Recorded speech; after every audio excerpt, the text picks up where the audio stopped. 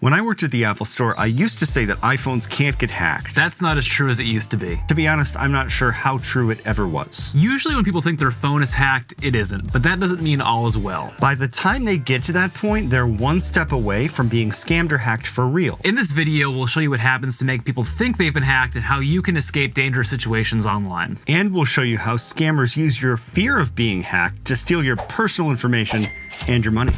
Let's start with the most common reason people think their phone is hacked. They are online, they visit a website and it says, your phone has been hacked. Enter the hacker's evil twin, the scammer. They both have one thing in common.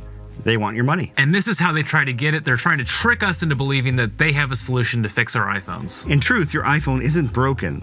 You're supposed to feel afraid at this point, and they're here to save you. You call them to get unhacked somehow. Then they ask you for your credit card information because, of course, their service and time are valuable. And then they've got your money, and they're going to keep taking your money until you cancel your credit card. In this case, you weren't hacked, you were scammed. What should you have done instead? The best thing to do when you think you've been hacked is just to close out of Safari by swiping up from the bottom of the screen, then open Settings, scroll down, and tap on Safari, scroll down, and tap Clear History and Website Data, then tap Clear History and Data, then tap Close Tabs. Exactly, this is the Safari reset button. The next time you open Safari, those tabs are closed and the website is gone. Yep, the scammers didn't get any of your personal information because Safari doesn't send information without your permission. Later in this video, we'll show you how to take preemptive action against those hackers. But as I learned in 5th grade, even the best protection isn't 100% effective all the time. Moving on to another way people think they're hacked, text messages. Let's open the Messages app and look, there's been fraudulent activity on my bank account. That's totally real. This is the exact same trick we just talked about. The only difference is how they get you into their evil sales funnel. Instead of a website that shoots you off to a scam, it's that link inside the text message. If you click the link in a spam text message, reset Safari just like we did in the previous example. Step 2, there's an awesome new iOS 16 feature that makes reporting this scammer 1,000 times easier than it used to be. Open the Messages app again, then tap back in the upper left-hand corner of the screen, swipe right to left on the message, tap the trash can, and then tap delete and report junk. A few months ago, we published a video where we walked through the process of manually reporting this to your carrier.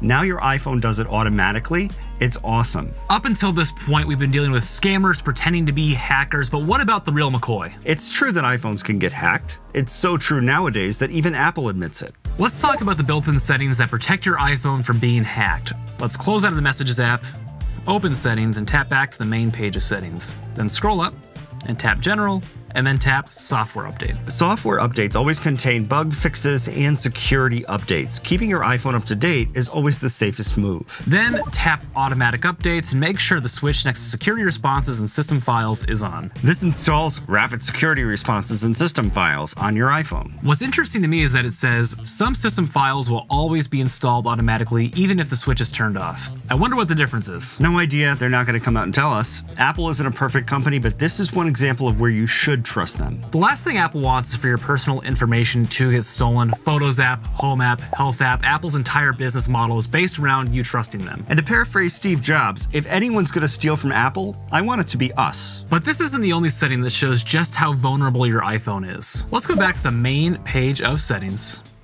Scroll down and tap Privacy and Security, then scroll down and tap Lockdown Mode. This is a setting we hope you'll never have to use. We're not going to turn it on, but we'll explain what it does and when you should use it. The information on Apple's website is better than what you see here in the Settings app. Lockdown Mode is an optional extreme protection that's designed for the very few individuals who, because of who they are or what they do, might be personally targeted by some of the most sophisticated digital threats. Most people are never targeted by attacks of this nature. Don't take it personally, you just aren't that important. Thanks, David. You always know just what to say.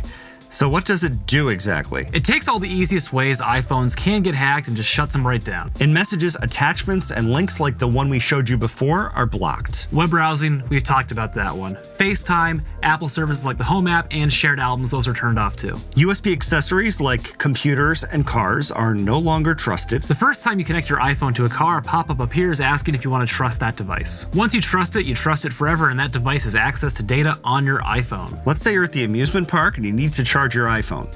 You plug your iPhone into a public charging station, and the Trust This Device pop-up appears. That is a huge red flag. You never have to enter a passcode to charge your iPhone. Somebody is after your data. And configuration profiles. Let's talk about them next. A configuration profile is a single file that sets up your iPhone in a very specific way. Businesses and schools all over the world use them. You create these profiles using Apple's Configurator app for Mac. But they can be used for nefarious purposes. For instance, a hacker could set up a proxy server to send all your internet traffic through their servers. All it takes is for a profile to be installed once. You might never know it's there because they're designed to be invisible. How do we know if there are any profiles installed? Let's tap back to the main page of settings, scroll up and tap General, scroll down and tap on VPN and Device Management, and here you'll see Configuration Profiles. If you don't see this section in settings, you don't have any profiles installed. We have the iOS 16 beta software profile installed on our iPhones because we need to keep up with the latest features. That comes directly from Apple and we trust them. If you see a profile you don't recognize, like subscribe to our channel, tap on that, then tap Remove Profile. Just make sure it's not a profile from your business or school. Never install a profile from a website, email, or person you don't trust on your iPhone. Let's talk about what we can do to protect ourselves from hackers and take it a step further. We'll start by recommending a free app that everyone should download. It's called Cloudflare WARP. Go back to the home screen on your iPhone and then open the App Store. Tap the Search tab in the lower right-hand corner of the screen, then type in WARP and tap the blue search button. The app we're going to install is called 1.1.1.1 Faster Internet. It's a free app by a company called Cloudflare. Cloudflare is trustworthy. They're a leader in internet security. And by the way, they didn't pay us to say this or recommend this app. WARP is a free VPN and faster than the DNS you have at home. Let's download the app and then open it up. They're going to ask you to install a profile. This one is safe. Let's tap Install VPN Profile and then tap Allow. Enter your passcode. You can turn on notifications if you want, but I'm going to say not now. You turn it on by tapping on that switch. You don't need to pay for WARP Plus. After turning on the switch, tap the hamburger menu in the upper right-hand corner of the screen, then go to Advanced, tap Connection Options, tap DNS Settings, tap 1111 for families, and then choose Block Malware or Block Malware and Adult Content. Like we said, no protection is 100% effective, but this really does make your iPhone a lot safer and you probably won't notice it's on. We've talked about hackers and scammers, but what about legitimate companies that want access to all your photos or your location all the time? Watch our next video to find out how to shut them down too.